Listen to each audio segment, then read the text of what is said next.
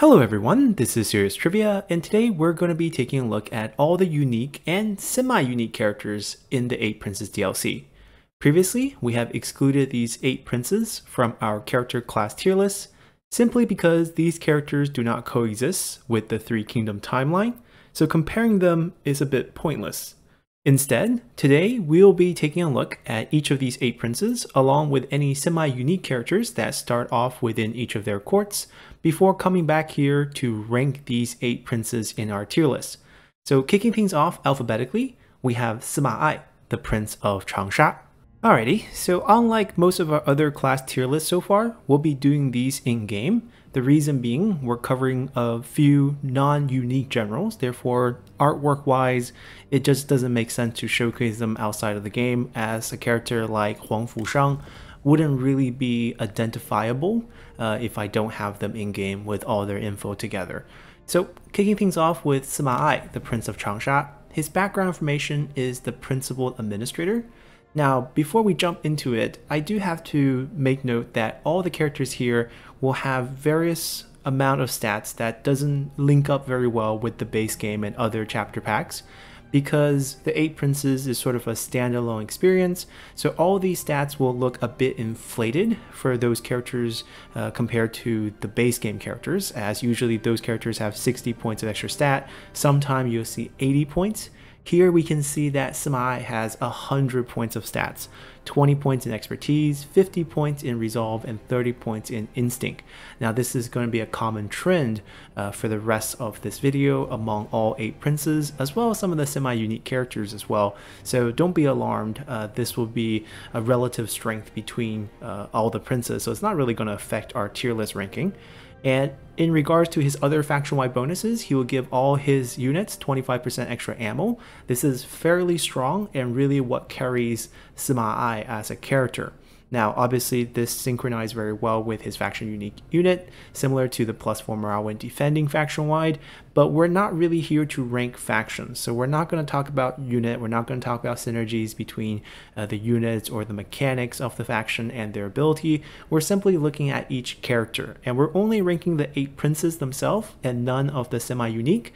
The main point of highlighting these semi-unique characters is just to take a look at some of the strong characters that start off with each of these princes and talk about their historical importance a little bit, just to give a little more color to this DLC, since many people kind of see this DLC as full of generics, which is very true, as there's only the 8 princes as unique artworks.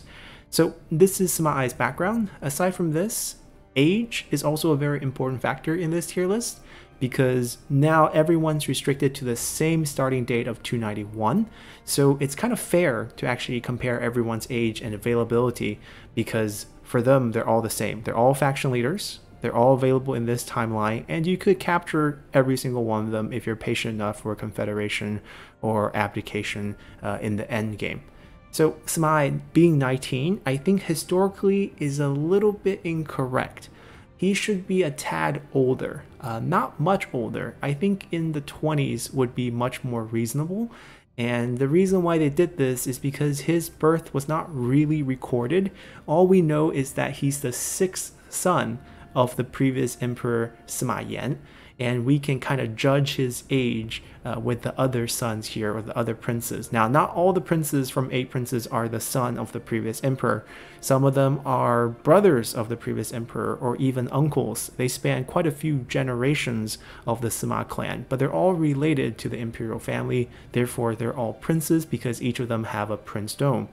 So looking at his item, we have a bronze spear, nothing much going on here. Armor, 55, very basic. I think we can call it above average, because there's some 8 Prince member who will wear robes, some will have slightly better armor, some will have slightly worse, but the stat is exactly on point. 25 points total, that is usually the amount you'll see here in 8 Princes.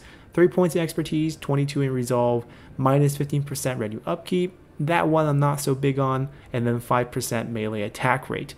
Overall, pretty decent armor, no complaints here. A lot of his stats are geared towards resolve, since he is a champion, which makes him a bit weak as a faction leader since he doesn't have a lot of authority. You only get 1 extra point of satisfaction from this level of authority that he starts out on. Although he has Perceptive, which is great for capturing, he also has Honorable. So these two actually cancel each other out, and there is no faction-wide bonuses on any of his starting trait, which is also a bit weak. So the last thing we have to look at is his starting skills. Usually we look at the 3 active skills. Now that is going to be less important in the 8 princes, because 8 princes used a lot of the existing generic skills for the active ability for all their characters. The reason behind this is twofold. One is less work for the developers, and the second reason is I believe when the development of 8 Princes happened, it was still kind of geared towards a balanced approach of records mode and romance mode. So they kept a lot of these simple passive buffs and generic ability that was kind of designed for that, whereas later DLCs, the developers kind of abandoned records modes entirely, so we started getting more outlandish and more powerful abilities for these new characters that we now see added into the game. For 8 Princes, that is not the case. And also note that for the 8 Princes themselves, the skill tree is quite different from the regular game, as they have different lines connecting the skills. If you look at any other character, this is the generic skill tree. It's connected differently, and also the generic skill tree is kind of pre-templated with the necessary basic skills, the non-active ones, that kind of slots in for each class. This is no longer the case for the 8 Princes themselves. Depending on which active ability they got, so for example here he got a commander skill in the Unyielding Earth, the connecting skills will be commander skills, whereas in the center we have a resolve or a champion skill. So we have a bunch of green abilities around that, and here we have a strategist or a water cunning element skills. We get a bit of blue skill attached to that. So there's going to be a couple differences, and it's going to be hard to tell if these are good or not. And we have to consider the fact that these are all faction leaders, so we would like to see more faction-wide boost on them. Traditionally, for champions, they would have reach. Here we do not have reach because we don't have any red skills. Instead, we kept flexibility, so that's good for redeployment.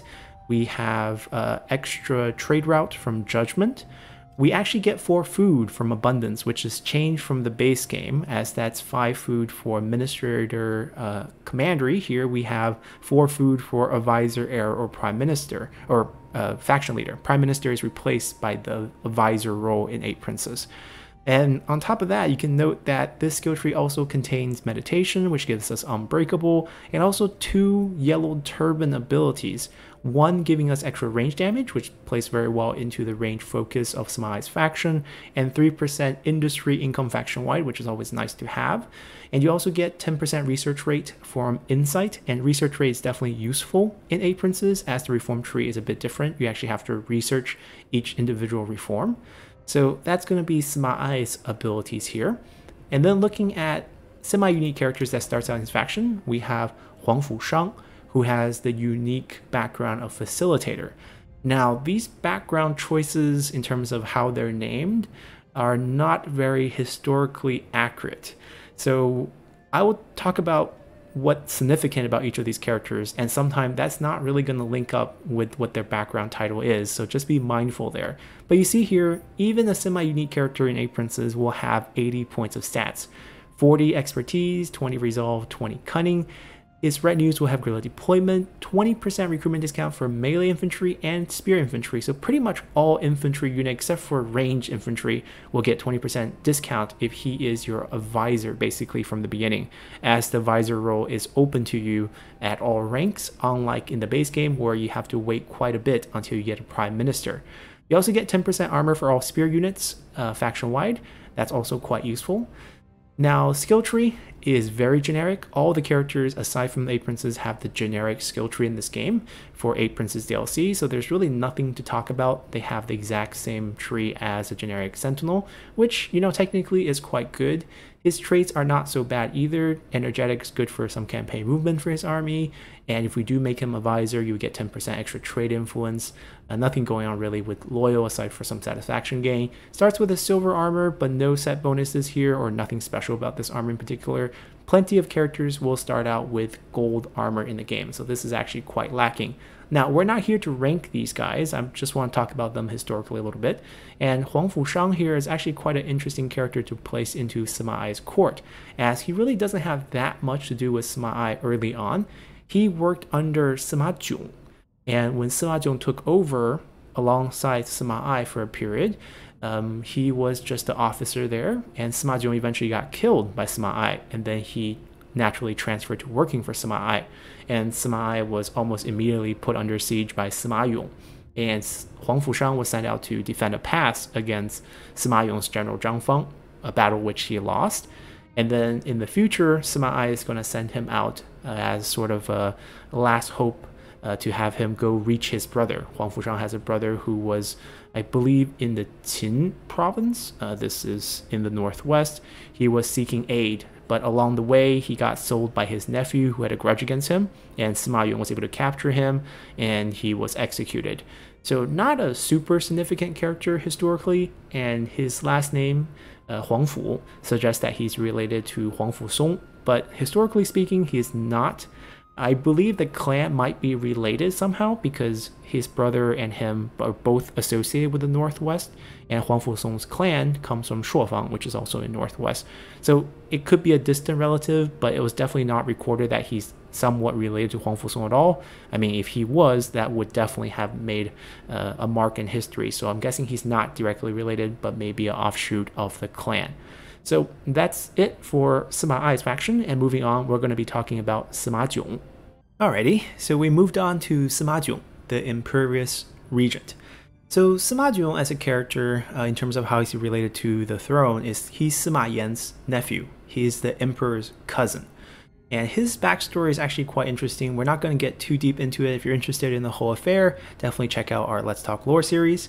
But his main role during this period is he worked with Sima Lun to actually get rid of Empress Jia, who's the wife and the controlling party of the emperor, who was mentally challenged. Mentally challenged. Didn't develop fully into adult intelligence, but was made into an emperor regardless, due to a lot of influence from his actual birth mother, the Empress Dowager. Regardless of that, he made the move alongside Sima Lun to get rid of the empress, and he had a disagreement after that. They had a falling out. There was a advisor in the court named Li Han, who we're going to see later on in this video, who worked for Sima Yong. And that situation, where he eventually killed Li Han, got him into a fight with Sima Ai. And Sima Ai eventually killed him, took control of the emperor. But before that, he was the dominant regent at court. So because of that regency, he got this background title, granting him another 100 points of bonus stat, and because he's a commander, most of that stat went to authority here, 50 points, which is going to make him look pretty good as a leader. 161 points of authority, 3 yellow traits, even though these traits I would argue are not good. Arrogant, greedy are terrible traits.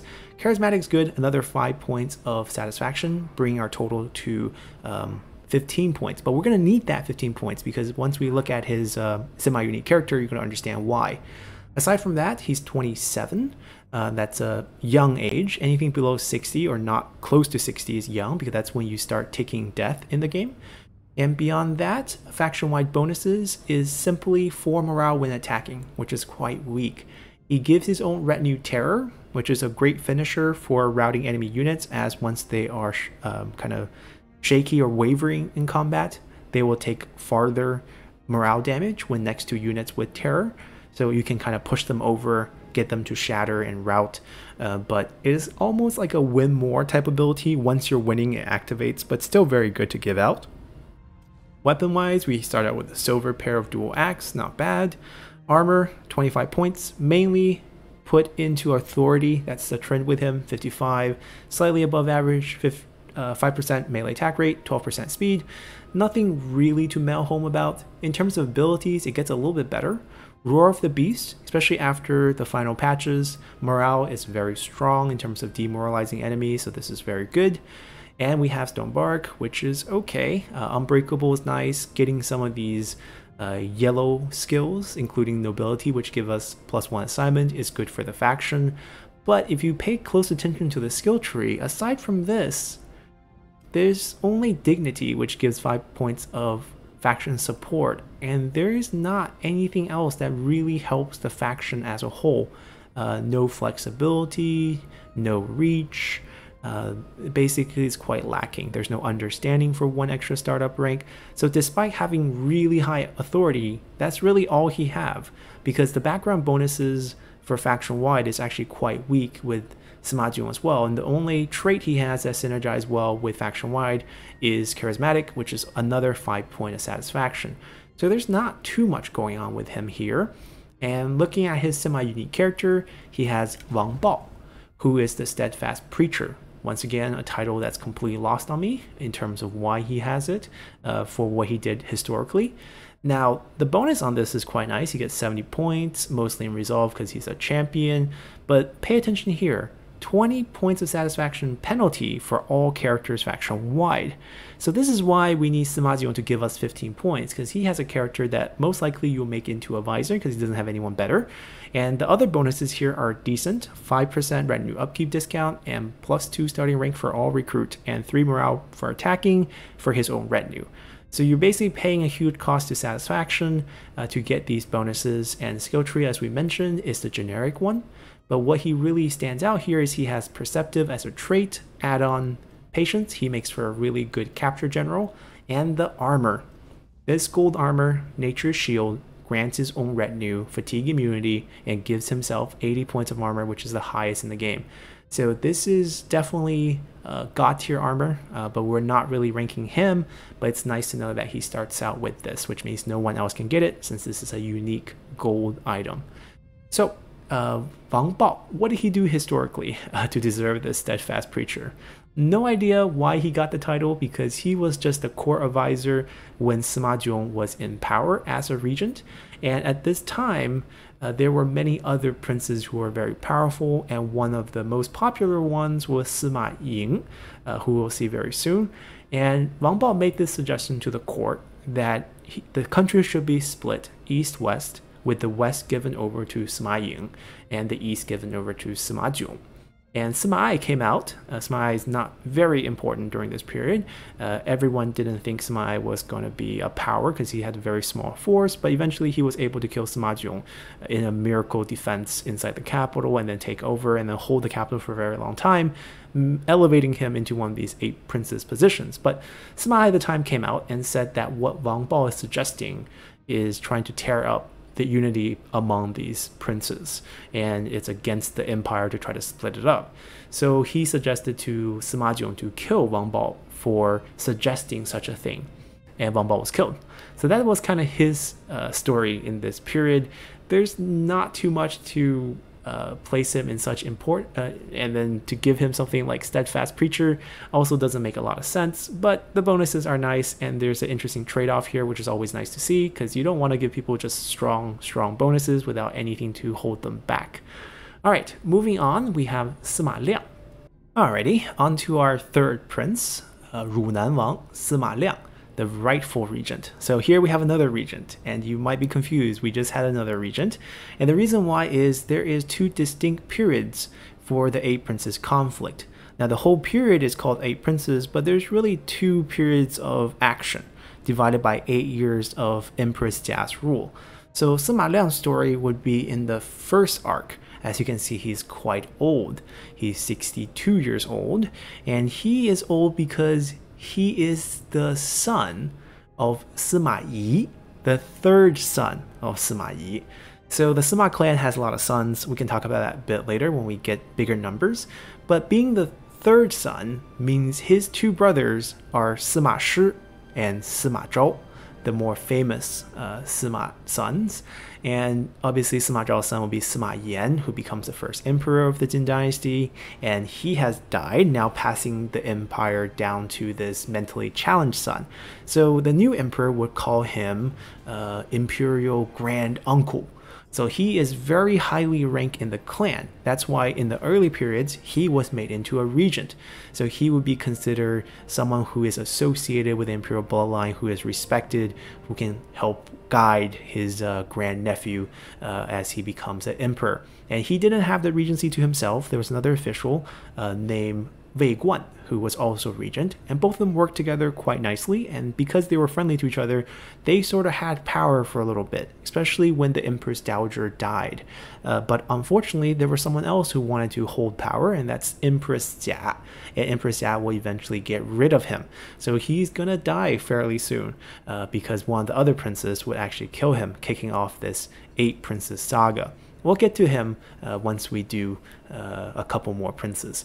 So first off, rightful regent gives us 100 points, like all other ones, 50 points in his main class stat, and 30 points of authority because he's a faction leader, so that's decent. He's not over 100 points, but it's still a decent amount at 82. He has a couple of traits to help him out in that regard. And in terms of faction-wide bonuses, 50% income from family estate. So this rich background is kind of given randomly to these factions to balance out their starting gold. So it's used more of a game mechanic from a design balance perspective rather than the fact that they have a rich parent, because honestly, all these Sima clans members have rich parents, so they could all start out with extra 50% income from family estate, which is worth 1,000 a turn. -1 mustering turn. This has to do with his unique unit being what originally inspired the Imperial units, so they have the replenishment penalty, so having mustering turn definitely helps there. -10% retinue upkeep because his unit is extremely expensive, so they're nice bonuses, but regardless, he's gonna die soon. 62 is going to hold back his rank because you start out way too old. Now, on top of that, honorable means you have a hard time capturing generals, but thankfully you have patience at the start. So it's going to balance out to about 15 points extra. That's definitely helpful. Bronze spears, not so good. Armor, very average. 10-15 split in the main stat, 30% range block chance, -15% retinue upkeep, 55 armor base. Nothing special going on here. Ability wise, we do have Stone Bark, which is average. We have Binding Fury, damage ability for dueling, and we have Tenacity of Steel, also good for dueling. So he's a decent duelist. Faction wide, he does have flexibility, which will help. He does have understanding. Abundance will also help a little bit, but nothing else. So I would say that's pretty much average. No reach as well. So champions, 8 princes champion, the 8 princes champion, not the champion class inside 8 princes, but champion class princes in this weird tree do not have reach, which is a bit unfortunate. Alright, moving on to who else is semi-unique in his faction, it would be his 2 sons, which I have some historical gripe about, because his oldest son, Sima Cui, is already dead. By 291, he should not be alive. He died young. So all the titles actually went to the second son, which the game correctly made heir. But why is the older brother still alive and kicking here, and with some interesting background? So Jade Carver is interesting in 2 regards. One, the bonuses are pretty decent and also synergize quite well with the clan and the faction. But the problem here is Jade Carver is also the name of a generic yellow turban background, so it's a little bit confusing. We see here you get 10% melee attack rate for the whole faction. Most importantly, 50% diplomatic income from tributary, so this is the same ability that Liu Biao and Zheng Jiang gets. It's very good for vassal, which is very important for Sima Liang because the faction plays almost exactly like Liu Biao's faction. It's what inspired Liu Biao's faction. And the -15 points of diplomatic attitude with most faction, that one is going to be tricky to balance out because you're trying to make vassals at the same time. So there is a trade-off here, which I actually kind of like. He also started out with the gold armor. It's the words of the masters, nothing too special here except for Charge Reflect, which I rate pretty highly because it's for any unit in his retinue. They don't have to be spear units anymore. You can get Charge Reflect, and on top of that, you can get Charge Negation also on your own retinues. So imagine if you have a retinue full of archer units. They can now bounce back enemy cavalry charges and also take no damage from the charge. And they can be your front line while shooting arrows at the enemy. Pretty good. I think that's very synergetic for him. So while he should be dead historically, I'm glad he's here with these abilities. Now his younger brother, the second son, Sima Ju, here is the outside heir. He has the 25% General Aurora increase. That's a remnant of record mode. We don't see that anymore. I need a new character, so that's another proof that they still had record mode in mind when they made 8 princes. You get 10% income from peasantry and 5% replenishment. all decent boost here. Most likely he will become your leader soon, and then your younger brother will become, or your older brother actually, would become your heir in that case. The tree here would be the standard tree, which is actually a good thing because you actually get the 4 skills that you want. His traits, nothing too special about them. He does start out with a gold armor, Skin of the Peach Tree, which gives his own retinues immune to fear and terror. Not so good, but not so bad. Pretty average armor here.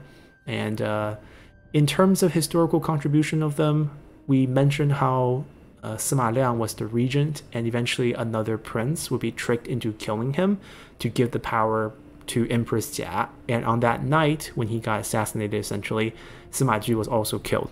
So this son, the heir, died alongside the father. The other son, the oldest one, should be dead already. And that's pretty much this group, as we can move on to Sima Lun. Alrighty, so we have probably the most interesting prince out of the 8 princes in Sima Lun, the usurper prince. So he's the only one of the 8 princes to actually usurp the throne. He named himself emperor shortly after forcing the mentally challenged emperor to abdicate for a period, but he was killed very soon after because, like Yuan Shu, who declared himself emperor, all the other factions will all of a sudden unite against you, and that's exactly what happened against him. He had a bunch of bad advice from one of his advisors, who we'll soon cover, but his story is also very interesting. So he is the 9th son of Sima Yi. So Sima Liang would be his older brother. 3rd son, he's the 9th. And his mother is Lady Bo. For those of you who have watched Advisor Alliance, which is a TV drama covering Sima Yi's life, that's his mom. And in the drama, they take a lot of creative liberties and states that Sima Yi was faithful to his one wife, Zhang Chunhua, and was forced to take Lady Bo as a concubine because Cao Pi wanted to spy on him, so forced this girl onto him to spy on him. But that's not the case historically. Sima Yi had many concubines, and that's why he had 9 sons. And Sima Lun's mom, Lady Bo, was one of the concubines he really favored later on in life. That part is true, which made him a very spoiled young son. And that's going to show as he's going to dare to usurp the throne himself. And if we look at his stats, the usurper prince, we have a lot of stats. That's his calling card. He's quite weird as a prince.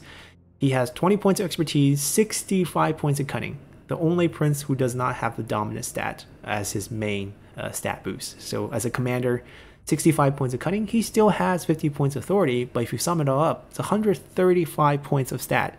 It's massive. And we're not going to talk about subterfuge, that's his faction mechanic. Enable stock for his own retinue, which is quite interesting because he gives his basically invisible units. And then you have enable guerrilla deployment for his own army, so you can hide the army too. His faction-wide bonus is -10 diplomatic attitude with most factions, as we mentioned. If you usurp, everyone else will hate you. And if we look at his armor and weapon, nothing too fancy about the weapon, but the armor, more stats. 30 more points of cunning, as though the 65 was not enough, and then 8 points of instinct and 17 points of authority. So instead of 25 points, we get 55 points from armor, but it's a robe, so only 25 armor base and 12% speed. Still, very interesting character design here. And he also starts out with 4 traits. So we have Deceitful, a spying one, Defiant, not much for the faction, Superstitious, which is more historical, and then Suspicious, which is good for countering enemy spies. And the skill tree is also interesting. So everyone had like a generic skill, but he has surprise attack. And this gives him extra speed, extra damage for units around him in 75-meter range for 60 seconds, gives them cause fear, and also give them stock. So potentially he can give his whole army stock for 60 seconds for a surprise attack. So that's pretty interesting. And in terms of his tree, there is the typical nobility for faction-wide boost, a trade route here, and then there is also this experience boost, but nothing else really. Adamant Resolve, Inspiring Surge is really nothing to mail home about. So not that strong in terms of faction-wide bonus. You can see the only thing he's bringing to the faction is -10 diplomatic points. So it's just a very interesting design overall. Seems to be more combat focused. This, combined with the fact that he gives his own retinue stock anyways, can create some interesting strategies, although there's really no good units to utilize that, because if you're thinking about invisible units, you really want cavalry. He does have a unique cavalry. It's a nice shot cavalry with a shield, but maybe you would want it with range, right? You might want horse archers on him, even though there's no snipe. You can kite and then become invisible. You have the speed boost, you have armor piercing damage boost, you have fire arrows, you have range damage boost. It seems like, you know, having range cavalry should be his thing. So, you know, with high cunning as well. So a lot of good things about him, but very strange. And then we're going to talk about his semi-unique general, Sun Xiu. Now, I personally think Sun Xiu is probably the worst person in this historical period, and I'll explain why. And he's definitely full of bad advice. He was a advisor to Sima Lun. He was instrumental in convincing Sima Lun to kill Empress Jia and abdicating the emperor and ascend the throne himself. And when all the other princes teamed up to fight Sima Lun, he was performing rituals because he was a follower of the 5 pecks of rice, which is this Taoist sect that was started or continued by Zhang Lu out west. But remember, when Zhang Lu surrendered to Cao Cao, he was moved to Ye in the north, and he brought along a lot of his followers with him, and the 5 peck of rice sect actually grew during the Jin dynasty, and he was one of the followers. It's a Taoist sect. You can think of them as neo-yellow turbans with different ideals, but following Taoism, not the same. And he performed all these rituals claiming that heavenly troop will come aid them, and there were all these signs pointing to Sima Lun should become an emperor, and pretty much sold him on the whole idea. And he abused his power after Sima Lun ascended to the throne. He caused the death of many famous people during this period. The wealthiest man in China was killed by him because he wanted one of his concubine, and when he presented the concubine to him, the concubine didn't want to go with him because Sun Xiu was kind of described as kind of ugly and short. So she chose suicide, which made him angry, and then he had the wealthiest man executed for that. And then the other guy he killed is known as the most handsome man in Chinese history, Pan An. So we all know there are 4 beauties in Chinese history, which includes Diao Chan. Well, there's also the 4 handsome men in Chinese history, which includes the number 1 spot, who is Pan An.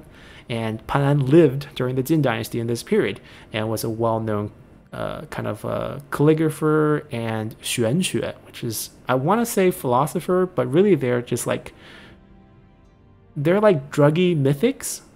Doing drugs was very popular in the Jin dynasty, and then they talked about philosophy, which is kind of I don't know, it's not really deep philosophy. Xuan xue is kind of like stuff you would say after you get high, and there's some philosophy attached to it, but it's not a real thing. But regardless, Pan An was deemed the most handsome man, and he got executed by Sun Xiu as well when the two of them got into a disagreement over something. So he did plenty of bad things, and eventually some of the princes, when they had them under siege, will cause many of the guards inside the capital city to turn on them, and he got turned on and got killed inside the palace. So he died alongside Sima Lun. So as a character though, he's quite strong. He has the partisan, which probably represent him forming parties within the court. It gives him 80 points of stat, nothing fancy there. Fatigue resistance for own retinue, 10% discount for all cavalry units, which synergizes quite well with the faction, and then 5% armor, 2 morale. Silver armor doesn't really stand out, but current trait, the best thing in the game. Charismatic, also pretty good for 5-point satisfaction, and like his boss, superstitious. They're kind of exploiting each other there. And there's also hints that he was someone who is a nanchong for Sima Lun. Now, both of them had wives, but biracial activity, or you can think of plutonic activity, or like ancient Greek had this as well. So there was rumored sexual tension between the two of them as well. That's why they trusted each other. But that's not something we have to delve too deep on. If you want to hear the story, like always, refer to the Let's Talk Lore series. That's much more in depth. And that's the only character that's semi-unique in this faction. So we can move on to Sima Wei. Alrighty, so we have Sima Wei, the tempestuous general, who is 33.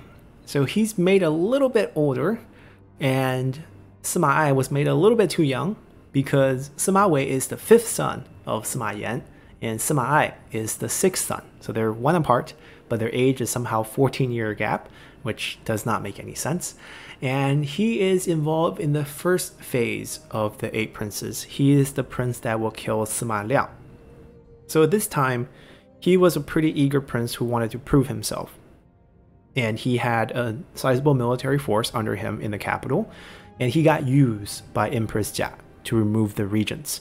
So the story behind him is that he was given a chance to prove himself by the emperor, his brother, and the empress, who claimed that the 2 regents, Sima Liang and Wei Guan, were trying to usurp the throne and control the courts.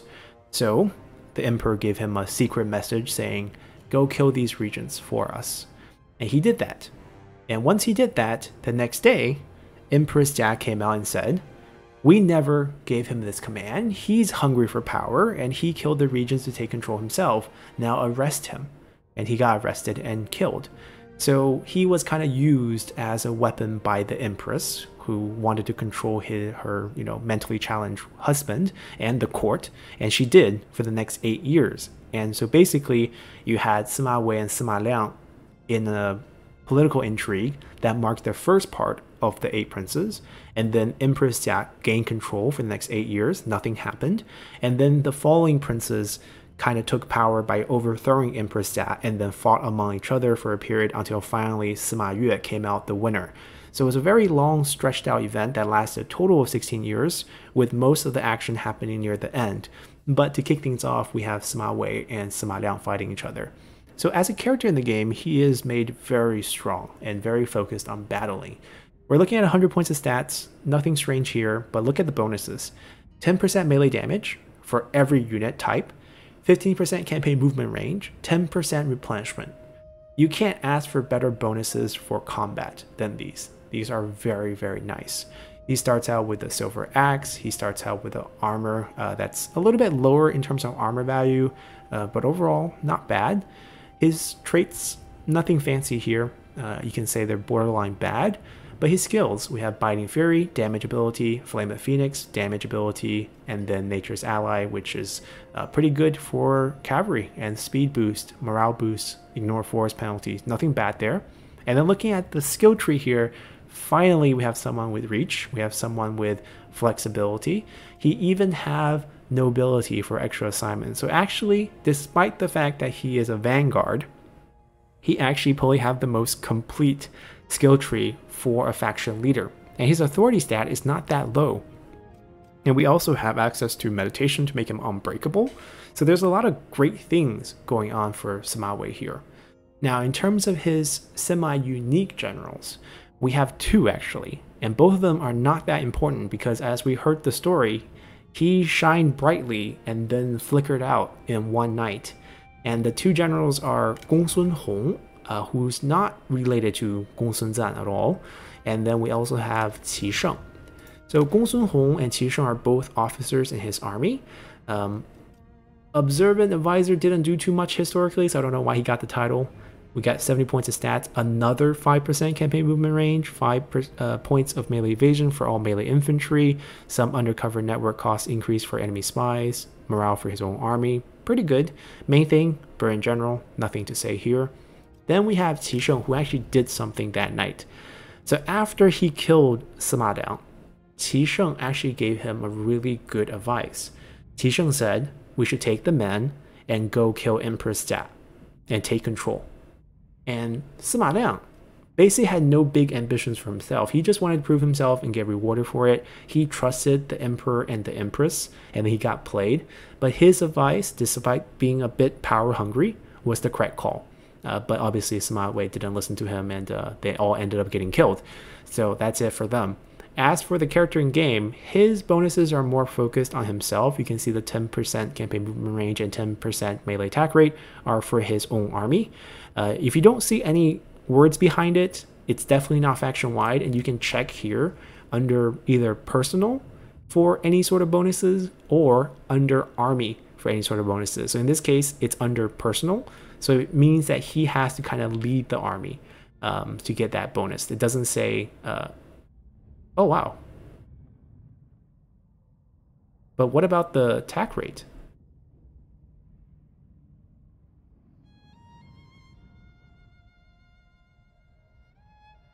Oh, correct me.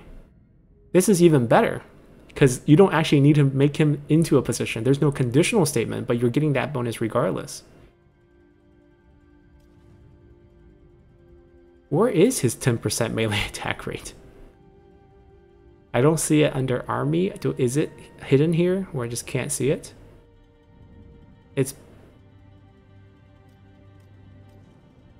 it's personal boost. He got -3 on the armor, +10 on the self. So that's correctly given to self, but somehow the 10% movement's given to the faction with no conditions, which means it's automatically given to every army in the faction, regardless he's a leader or not. So that means we get 10% here, 5% here if he is a visor, which I think you should make him a visor, and then you get another 15% here. So we're looking at 30% campaign movement boost for the faction. I mean, it's a strong faction, but we're not ranking factions here. We're still just going to focus on the character as a whole. But basically, that's what he started out with, and a silver armor. Pretty interesting characters. Not so significant historically, just because their boss died too early. And moving on, we're going to be looking at Sima Ying. Alrighty, and we're on to Chengdu Wang, Sima Ying, who is also 19. And we have a problem here with age once again. He should be younger, because he was the 16th son of Sima Yan. So the emperor will be his older brother, Sima Wei will be his older brother, Sima Ai will be his older brother. He's quite young at the start, but he is definitely beloved, just like his title suggests, beloved governor. There's high hope for him. He was a handsome kid, people thought he was very bright, and the game has him a little bit dumb. The game is saying that he is a little mentally challenged too, not to the degree of the emperor, but a little bit dim-witted. But historically, I don't think there's anything that suggests that. It's just that he got a little bit arrogant once he got some power, and he stopped listening to his advisors, and he has some really good advisors. So that might be a case, but I don't think he was personally stupid or anything. And if we look at his stats, the game, however, makes him a little bit weak. This is the first prince with very low stats, 45 points, which usually seems like a decent number, but it's actually super low, even for the base game, where unique characters with art gets 60 points. Here he only gets 45 points, and he has most of it in authority with 20 points in cunning, which is his main class. He does have some nice faction-wide boosts, 10 points of satisfaction, 50% income from family estate, 5 noble support, which is the same thing as public order. Noble support is public order in 8 princes, 50% income from peasantry. So he's this beloved lord who can tax his citizens, basically. And looking at him, aside from this, he has a gold weapon, the first one we've seen so far. It's a pretty good weapon. Mandated Ward just gives you extra morale. It's not that good. The satisfaction boost makes it better on, say, air or perhaps a visor. And you have an armor that has 25 points of stat. It's a robe, so 20 points here for him. 15% to evade captures, not that useful. 40% ammo for himself is good. Find this man bow, and he will do decent damage. Extra 40% armor does do quite a bit. Now, in terms of his skill tree, we're looking at Temper Deflection, Wisdom River, which is quite strong, and Earthen Rampart. So pretty passive in all these debuff and buffs, basically. He also has Insight available to him, and a lot of range skills, which are not that good for faction-wide. So there is a trade here. And aside from this trade here, I don't see anything else that's faction-wide. Yeah, nothing else. Capture rates available and research rate, but not much going on in terms of skill tree. He does have charismatic, so there's more satisfaction here. He also starts out with 4 traits, but nothing too fancy here as well. In terms of his semi-unique generals, he has 3, which represent, the wealth of advisors and people who helped him. But his history is also a little bit disappointing. He kind of was pushed into a nice position when he teamed up with Sima Jiong, but afterward, he kind of was turned on to his older brother Sima Ai, and then he was fighting Sima Yong. He lost that fight. He kind of just used the wrong people because he was trying to gain favor from the clans in the south, which once again, it's a story you can read in the Let's Talk Lore series. The 8 Princes, despite being a bad DLC in terms of delivery and timing, is pretty good in terms of source material. This period is not that well known, even for Chinese fans, since it's not really a Three Kingdoms story, but it's very riveting and it's quite interesting as a whole. Now, in terms of semi-unique characters, he has first Shi Chao, who is one of his more trusted generals. That's why he's the Central Army Protector. You get 110 points of stats with him, which is quite impressive. 50 points of expertise, and more importantly, he has 25% capture chance post-battle on the character. Add on the patience, we're looking at 50%. He's probably the best character to capture people in the game. 5% retinue upkeep is pretty good. 2 morale is okay. 2 morale for retinue when defending is pretty poor. Nothing too special here in traits, but potential to maybe pick up perceptive just because cutting's decently high. He has a gold armor, Spirit of the Dog, nothing too fancy here, but the main point is it's very good as a capture general, and then 5% revenue upkeep is not too shabby either.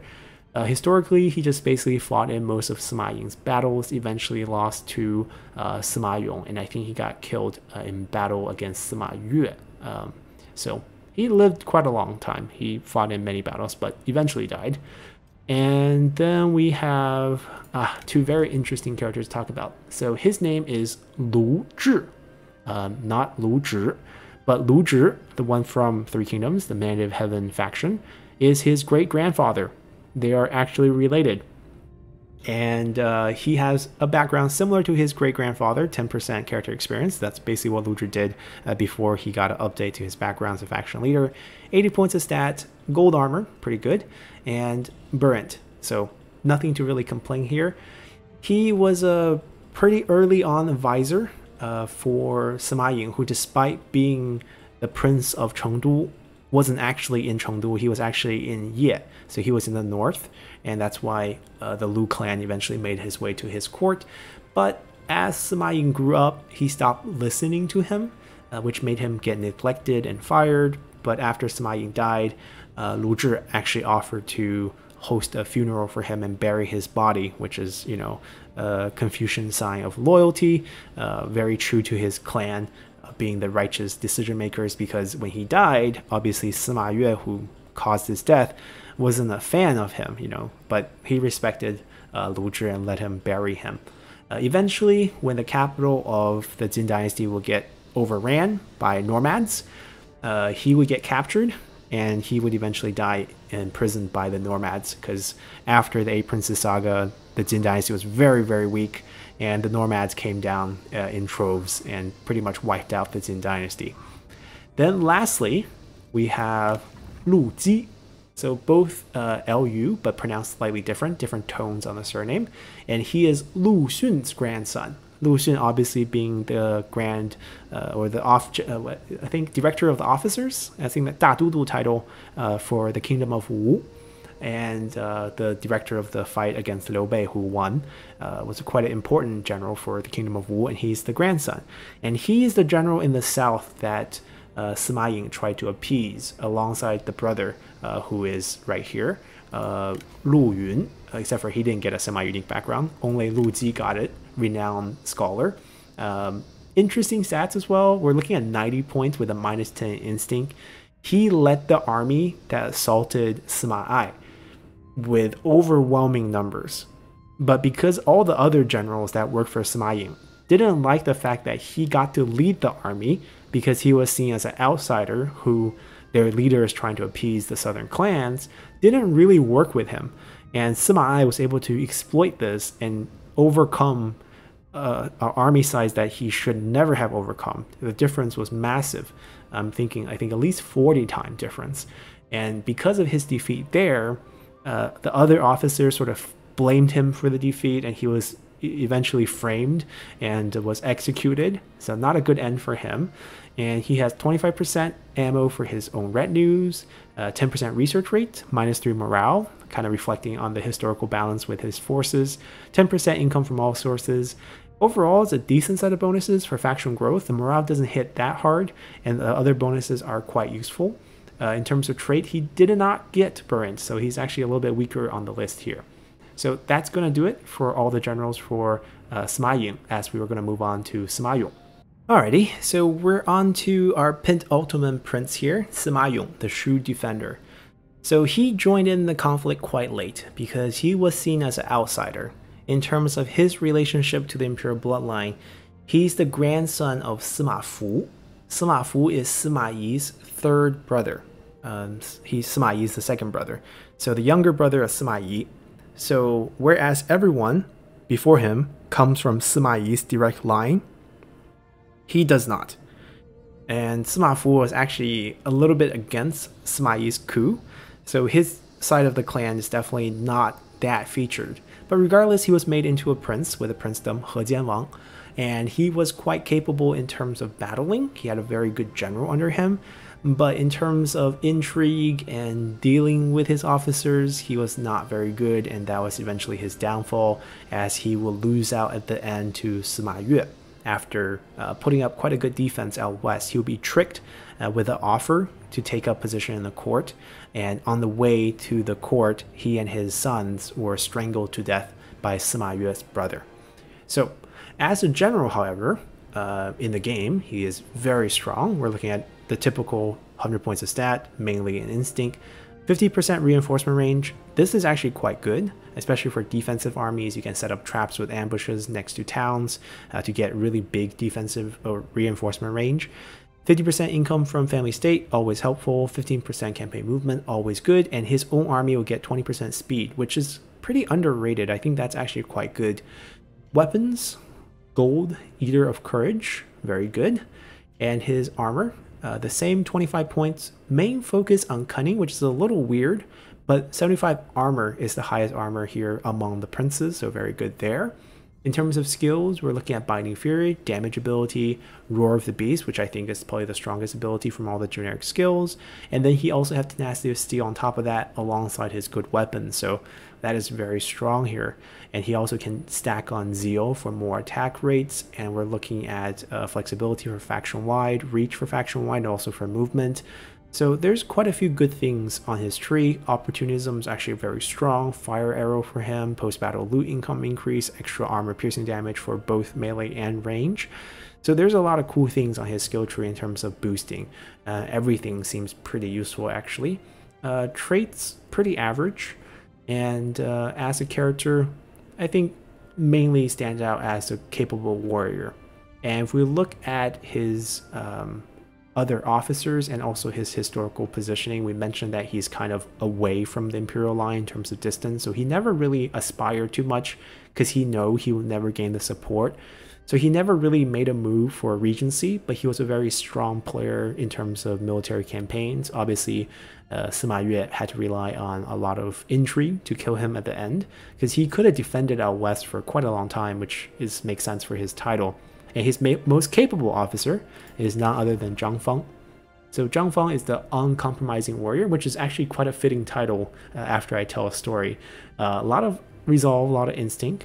Post-battle loot, minus 10% recruitment for cavalry units, upkeep discount for cavalry units. I wonder if that's own army or is that own faction? Own army. See, it doesn't say, but it's sometime own army, sometime personal, sometime faction-wide, but here it confirms it's just for his army. Would be pretty amazing if it's just for the faction as a whole. Plus 10 charge speed for shock and melee cavalry, and plus 3 morale when attacking. Now the rest is pretty generic. Cruel, very fitting.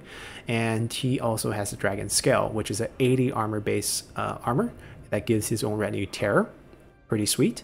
The second 80 armor we saw, the other one being a little bit stronger given that the other one had the fatigue resistance going on.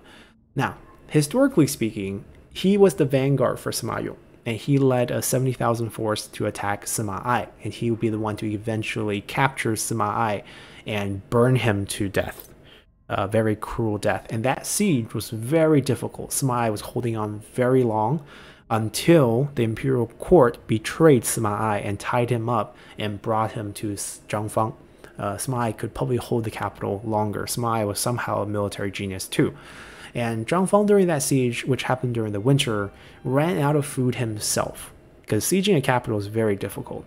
And he had a lot of slave labor with him.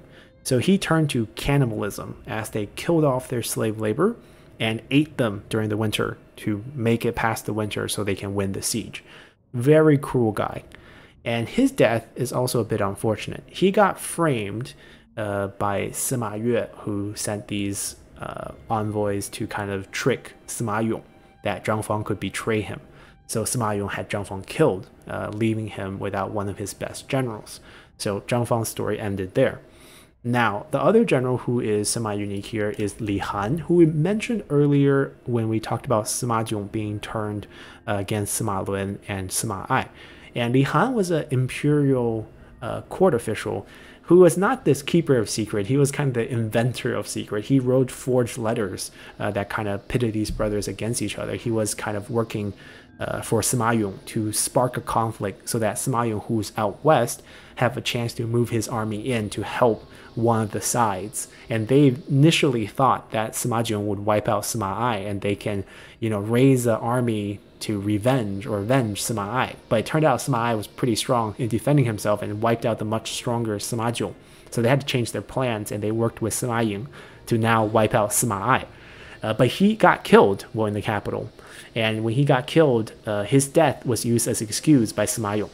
And if we look at his bonuses, some of these will not make sense historically since he didn't evade capture, but they're nice from a gameplay perspective, and you also get 20% character salary decrease, which is very useful. 2 morale, 3 morale when defending for own retinues, and some undercover network costs for discount for his own spies. So those are interesting. Silver armor, nothing too crazy going on here. Elusive, once again, makes no sense. Perceptive, there's no patience on the tree, so there's nothing synergetic there. And it's a generic commander tree, which is pretty good for a visor position, potentially. The character salary alone worth making him a visor. So that's going to do it for Sima Yong's faction, as we'll turn to the final prince and the final victor of this conflict, Sima Yue. Alrighty, and we're on to our final prince and the ultimate winner of the 8 princes conflict, Sima Yue, who is the imperial overseer. Now, he pretty much won because he joined in quite late and got quite a lot of help from his brothers. He had 2 brothers that were very instrumental in his rise, and as the Imperial Overseer, he gets 120 points of stats, split evenly among expertise, cunning, and then 20 points of authority. He also has 25% chance to capture enemy generals post-battle, but because he is an 8 Princes Sentinel, he doesn't have patience on his tree. So that only makes up for that. He gets 15 points of melee evasion for melee infantry, and then 10 points of diplomatic attitude with most factions. His 2 brothers are factions in the game, so I think that kind of makes sense. He is, pretty decent in terms of spy focus. That's kind of a faction mechanic of his, which is why you see some of these traits. Aside from that, obviously the key highlight here is the Ancient Silver Sword, Sun Jian's starting weapon, which now goes to him. A lot of authority, a lot of satisfaction, and most importantly, unbreakable with high damage, so very good weapon. Armor, 25 points of stat, split pretty reasonably, and 50 base. It's a pretty average amount. And in terms of skills, Flame of the Phoenix, very good damage ability, Adamant Resolve, so-so, and Nature's Ally, which is actually pretty good in my opinion. Can become unbreakable from meditation, so that weapon can be passed on to maybe your heir or a visor. There is a lot of sentinel buffs which are not very useful for a faction leader. The only thing that's kind of passed on is 1 extra recruit, some extra experience, and then some faction support. So overall, not that strong of a leader, but you have decent amount of authority, so that make up for it. And for him, his story is kind of complicated to tell because he definitely joined in very late in the conflict. He didn't have to fight the likes of Sima Liang, Sima Wei. He didn't even have to fight Sima Lun, Sima Jiong, Sima Ai. He just had to clear the board with Sima Ying and Sima Yong basically at the end.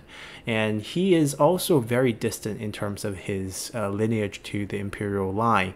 He is Sima Kui's grandson. Sima Kui would be Sima Yi's 4th brother, so even farther on the branch compared to even the likes of Sima Yong, which is why even though he won at the end, he can only become an imperial overseer and not the emperor himself because he didn't really have a good claim to the throne. It is rumored that he did end up poisoning the emperor, the mentally challenged one, but there's no proof of that. We can only kind of use circumstantial evidence to suggest that he can be the only one who performed such an act. And even if he did that, he didn't become emperor himself. It just went to his heir. And his unique or semi-unique generals are a little bit boring, because I think historically speaking, the most significant characters would be his two brothers, including Sima Mo, who has his own faction. We can maybe take a peek at them from the character screen later. But He Lun, loyal officer, and that's pretty much it. He was an officer. There was nothing like fancy about him. His 20% campaign movement here, I believe, is personal here. Let's take a look to see if that's correct. Oh my god, it's faction-wide. Okay, he becomes god tier instantly. So he will give 20% faction-wide campaign movement regardless whether he has a position in your court or not. There is no conditional statement of if he is a visor, heir, or faction leader. That makes him incredibly useful. 10% revenue upkeep is bad, but that means we don't ever have to make him a visor or heir to get the 20% movement, which is the good part, and then we can ignore the bad part about 10% revenue upkeep. So that's kind of interesting. He has a silver armor, nothing special here. Patient, loyal, resourceful, those are, you know, useful traits, but nothing spectacular. Standard commander tree here. As I said, he was just a lieutenant. There's nothing too fancy about him. He stuck it around to the end, which I guess is the only key calling card. He survived beyond Sima Yue. Sima Yue actually died of stress, sickness, and depression. It wasn't a good life for him as Imperial Overseer. There were other rebellions that happened. There were a lot of nomadic invasions from the north, and he pretty much witnessed the empire falling apart. And when news of other princes rebelling hit him, it kind of made his sickness worse, and he ended up dying from it. So not a fun life after winning the conflict of 8 princes. And after he died, his officers tried to take his family and clan. He had a son, many sons actually. I think his clan was about maybe 30-40 people, and they tried to make a run for it from the capital. They had about 40,000 men. There was a famine going on in the capital at the time, and along the party was He Lun and Princess Pei, who is Sima Yue's wife. Princess here doesn't mean daughter. Basically, he's the prince of Donghai, I believe. So she is the princess of Donghai, the wife. Pei is a huge clan, and her clan is actually quite powerful. She is the insightful survivalist. This has nothing to do with 8 princes, but this is accurate to history. So on that escape trip, they get wiped out by the nomads. She gets captured as a slave and sold off as a slave. And a Lady Wu, I don't know exactly which Lady Wu this is. It's nothing related to 3 Kingdoms, but eventually buys her. She actually got a chance to go to Han-controlled population in the south, and once she got there, at that time, she was able to aid some of the remnants of the Sima clan to reform the eastern Jin dynasty in the south. Basically, the north was taken by the nomads. And after she helped the emperor, the new emperor there, she requested to hold a burial for Sima Yue. And it was denied, but she did it anyways. And then his grave got dug up, and then she took the body and went to another place and buried him. Quite a tragic ending there, but insightful survivalists would make sense here. 30% chance to evade capture, 5 satisfaction, 15% income from peasantry. All decent bonuses. She definitely should be heir. The fact that He Lun can give that 20% without being heir, it's very good. Wise and friendly. These are good traits. More satisfaction and also local satisfaction for wherever she is. Those are all good things. So that's going to do it for our character overview for all the 8 princes and their court semi-unique characters. We're going to go back to the tier list and rank them all. Alrighty, so we got to take a good look at all these 8 princes, and now we're going to rank them into our tier list here. Now there's 5 slots for 8 generals, so they're going to be pretty concentrated, and to be honest, all their stats are super inflated and they're all super strong. Some are just not really beneficial to be leaders, some are a little bit too old, and some we're going to dock points for their historical bad behavior. So starting off with D tier, we're going to go with Sima Lun, the usurper prince. So on paper, he has the most stats in the game, right? A ton of stats, but those are just stat points, and extra stat points give you marginal returns on the bonuses they create. So honestly, you would prefer to actually get bonuses like, you know, extra campaign movement or just straight up ammo for all your units rather than just getting more cunning or more satisfaction from authority. So that makes him actually quite weak. And if we look at his tree, in terms of skill tree, they don't actually have a lot of leadership skills. There are some decent combat abilities, and he does have the only unique active skill, surprise attack. But aside from that, the fact that he is a leader and he doesn't have a lot of good leadership skills actually drops him quite a bit. And as I mentioned, historical take here as the usurper prince, the only one to actually force the emperor to abdicate. I'm going to dock him a couple points, and someone has to be D, so we're going to put him here at D. Then moving on to C, we're going to go with Sima Jiong. So this is actually quite similar. As a commander class, you would think he is strong for leadership positions, but his skill tree is actually not really geared that way. And combined with his lack of faction-wide bonuses on his background, the only strong point he has is his pretty combat focus, and he has the Yellow Turban opportunisticism, opportunism, I think it's opportunism, which give additional post-battle loot and some extra damage for armor piercing. So those things are the strong points, but as a commander class, it's kind of strange. The two commander class 8 princes are actually not well designed to be good leaders just because the skill tree is very different from a generic commander. Then moving on to the B tier, we have Sima Ai, who honestly is not that strong as a leader either because he really suffers from low authority. He has a lot of resolve, which is good, and he specializes in range unit with his 25% ammunition. To be honest, he could really be placed into C tier with just that bonus, but I'm going to give him some extra points for having a lot of Yellow Turban skills, thus faction-wide bonus, and for the fact that I think he's probably the only good prince out of this group who actually cared for the empire and the emperor, who is his older brother. Then moving on, alongside him in the B tier, we have Sima Liang, who I think is actually quite strong, not only as a general, but also as a faction. He has a lot of really strong dueling skills. He has a decent amount of authority. He also has a decent amount of skills for faction-wide bonuses. Unfortunately, he starts out the game at 62. So every single turn, he could just die on you. So that's a big weakness. So I think he's going to drop down a bit and be B tier for us. Then joining aside them, we have Sima Ying, who as a character is the weakest one of all the 8 princes with only 45 points. And that's a huge difference. Like the gap between him and Sima Lun, just from background, is 90 points of stat, and armor, another 30 points. So there's 120 points of stat difference between Sima Lun and Sima Ying. Now, obviously, points alone doesn't mean much, or else Sima Lun wouldn't be D tier, but everyone else have at least 100, and somehow he only has 45. So that part is not great. He has a lot of strong faction-wide boosts in terms of satisfaction, but that's really all he has going for him. He also has good ammunition on his armor, which means he's going to be fine with the bow, but he doesn't start out with a good bow.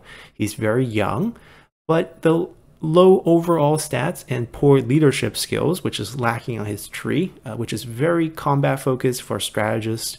A lot of the damage abilities from the Sentinel and Strategist skill tree on him, and his active abilities are the weakest of all the groups, with Temper Deflection, Wisdom River, and Earth and Rampart, which have basically no combat capabilities. And while Wisdom River is really good debuff, you can get that on any generic strategist, and he is a strategist, which makes him not so special in that regard.